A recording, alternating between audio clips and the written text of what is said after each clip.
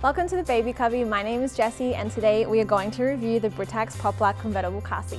But before we do, make sure to like, subscribe and comment down below with any questions you have. And remember, you can shop for this car seat and much more at babycubby.com. Now, let's get started.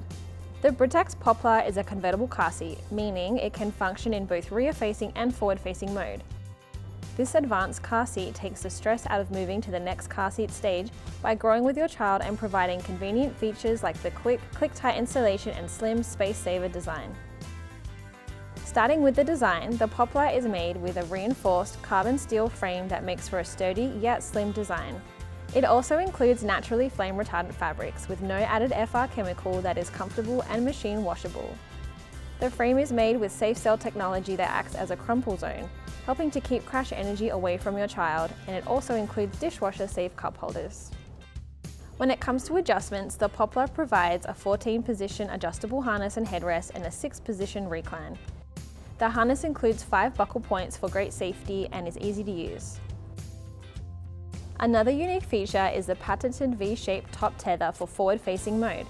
This tether has stage-release stitches which help slow and reduce forward movement during a crash.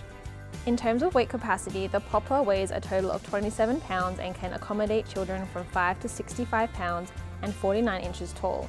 As you may notice, this car seat allows for extended rear-facing capabilities, which allows your growing child to stay riding rear-facing for longer.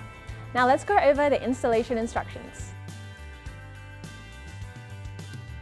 Begin by reclining the unoccupied car seat to the appropriate position for rear-facing mode.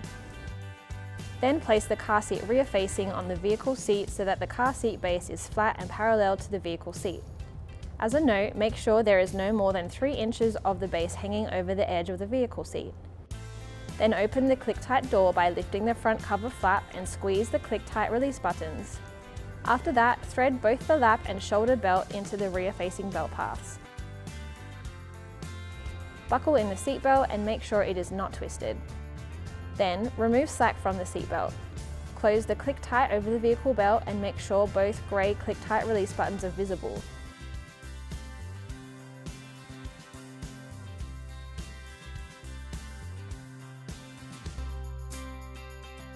Then, lock off the seatbelt. Afterwards, check for stability. The car seat should not move more than an inch from the seat.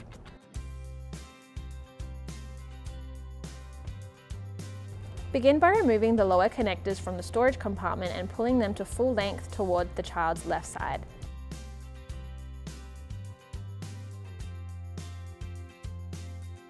Then recline the unoccupied car seat to the appropriate position for rear-facing mode. Place the car seat rear-facing on the vehicle seat so that the car seat base is flat and parallel to the vehicle seat. As a note, make sure there is no more than 3 inches of the base hanging over the edge of the vehicle seat. Then open the ClickTight door by lifting the front cover flap and squeeze the ClickTight release buttons. Thread the lower connector strap into the rear-facing belt paths. Then firmly press the lower connectors over their adjacent lower anchors. Make sure the connectors are secure and the strap is not twisted. Then pull the end of the lower connector strap to remove slack. Close the ClickTight door over the lower anchor strap and make sure both grey ClickTight release buttons are visible. Afterwards, check for stability. The car seat should not move more than an inch from the seat.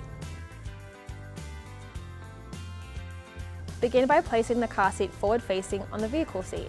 Then remove the top tether and extend it over the seat back.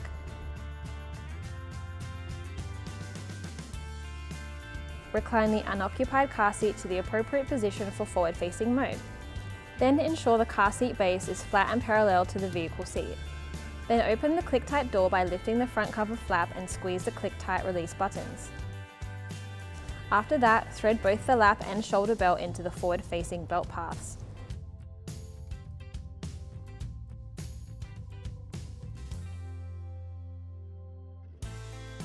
Buckle in the seat belt and make sure it is not twisted. Then remove slack from the seat belt.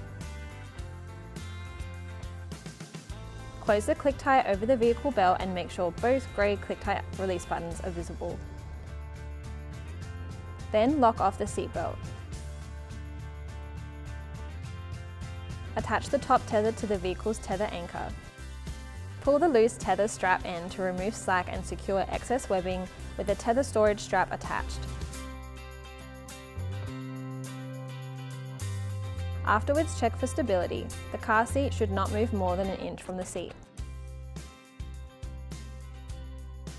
Begin by placing the car seat forward facing on the vehicle seat. Then remove the top tether and extend it over the seat back.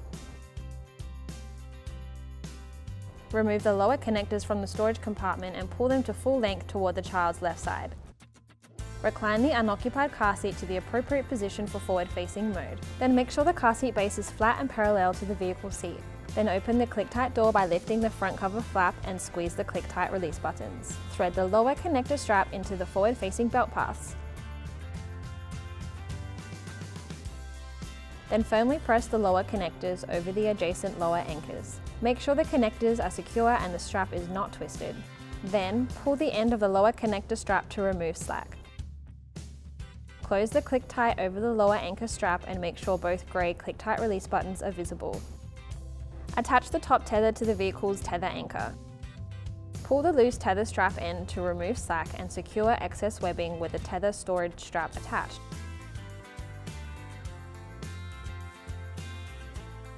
Afterwards, check for stability. The car seat should not move more than an inch from the seat.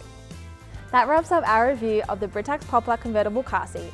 We love this car seat for its slim design and quick ClickTight installation. You can shop for the Poplar on babycubby.com. We offer price matching and free shipping on orders of $95 or more. Thanks for watching, and we'll see you next time.